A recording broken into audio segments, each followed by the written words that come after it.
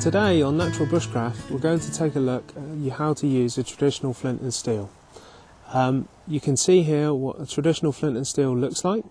As you can see, the steel can come in a variety of different shapes, and it doesn't have to be a piece of steel that's specially crafted for the job. You can in fact use the edges of other steel tools, and if they have a high carbon content they'll work well to provide sparks. So let's take a look at how we use one. Today I'm going to use charcloth as my tinder. So to use the traditional flint and steel, I would first look at my piece of flint and look for a relatively sharp edge to work on. So once you've got your sharp edge along one side, I would take the flint in my left hand. I'm right-handed myself, so this might change for you. I would take my tinder, so in this case a piece of charcloth, and I would place that on top and line it up so it's just sort of overlapping the sharp edge there.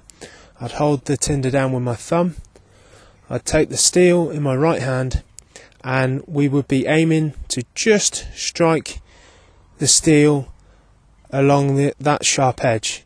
We don't want to hit it too hard that way, we're aiming to skim it. So if we just give this a go.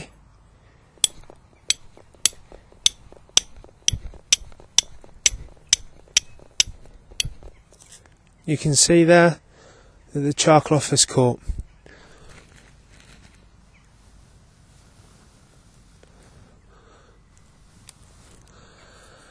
And then with this we can transfer this to our tinder bundle.